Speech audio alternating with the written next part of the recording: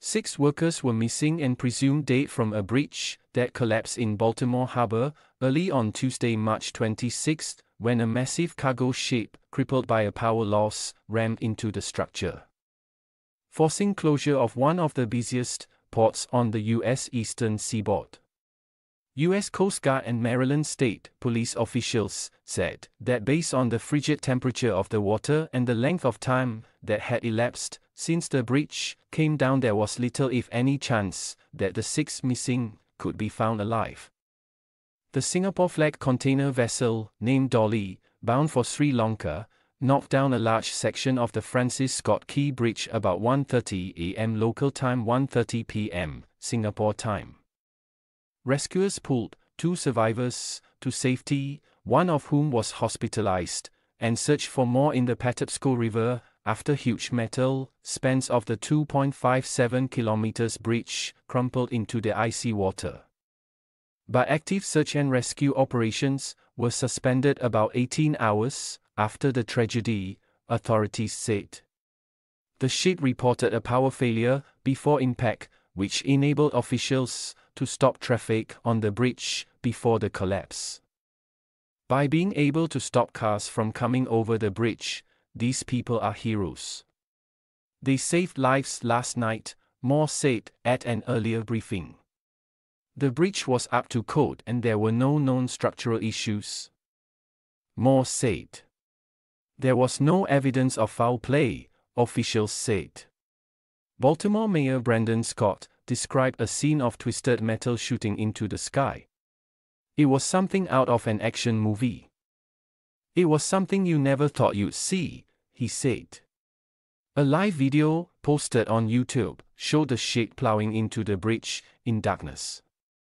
The headlights of vehicles could be seen on the bridge as it crashed into the water and the ship caught fire. U.S. Transportation Secretary Pete Buttigieg said the closure of one of the country's busiest shipping lanes until further notice would have a protracted impact on supply chains. The Port of Baltimore handles more automobile cargo than any other U.S. port, more than 750,000 vehicles in 2022, according to port data. General Motors and Ford Motor will reroute affected shipments. But the companies said the impact would be minimal. Work crews had been repairing potholes on the bridge at the time of the collapse, and sonar detected vehicles under the water, which was about 50 feet deep at that point, said Paul Whitfeld, Maryland Secretary of Transportation. The 288.95 m vessel, as long as 3 football fields, placed end to end, had experienced a momentary loss of propulsion and dropped anchors as part of emergency procedures before impact.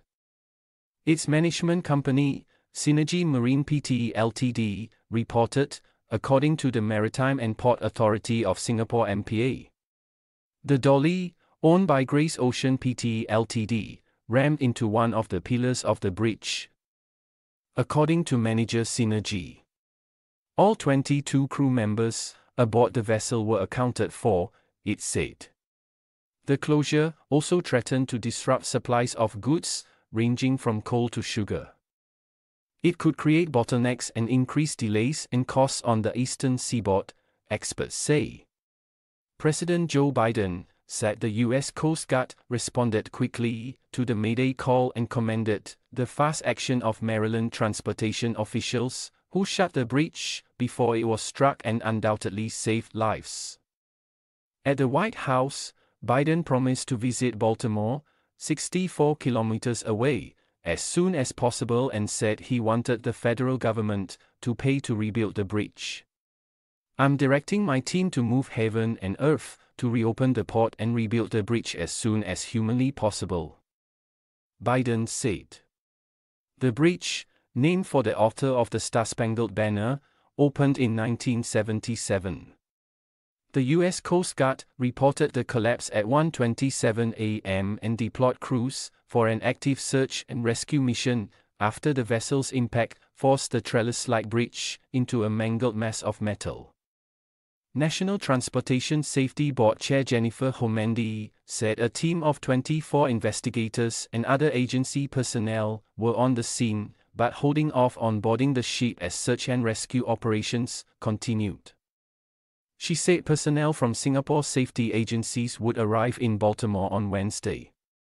Jamie Krause, 32, was working a night shift on shore when the cart of packages in front of her shook violently in what sounded like an intense thunderstorm.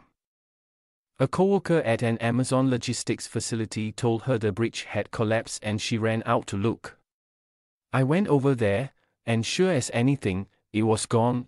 The whole bridge was just like there was nothing there," she told Reuters. It was a shocking sight to see. The Francis Scott Key Bridge, named for the author of the U.S. national anthem, serves as the main thoroughfare for motorists between New York and Washington seeking to avoid downtown Baltimore. It was one of 3 ways to cross the Baltimore harbor, with a traffic volume of 31,000 cars per day, or 11.3 million vehicles a year. The same ship was involved in an incident in the port of Antwerp, Belgium, in 2016, when it hit a quay as it tried to exit the North Sea container terminal.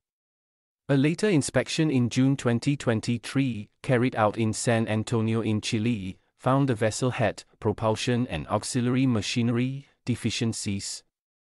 According to data on the Public Access website, which provides information on ships, Tuesday's disaster may be the worst U.S. bridge collapse since 2007, when the I-35W bridge in Minneapolis collapsed into the Mississippi River, killing 13 people. The dolly was chartered by shipping company Maersk at the time of the incident, the Danish company said in a statement.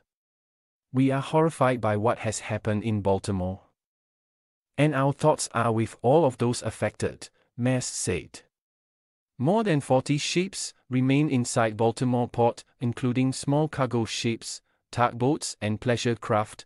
Data from ship tracking and maritime analytics provider Marine Traffic showed at least 30 other ships had signaled their destination was Baltimore, the data showed.